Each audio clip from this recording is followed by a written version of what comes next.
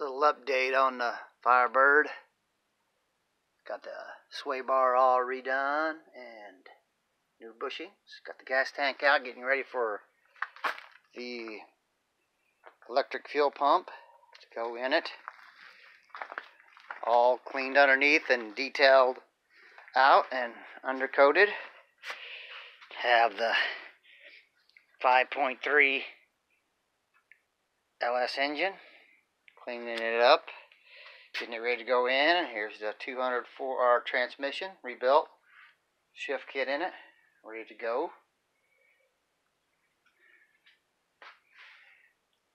Interior looking pretty good, looking nice in there. Got the engine bay all cleaned, detailed out, ready for the engine. Gotta wait till after Christmas and New Year, get my taxes back and get the rest of the parts that I need. And she should be cruising down the road next spring. Maybe before then.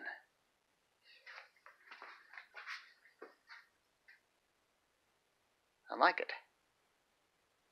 I like it a lot.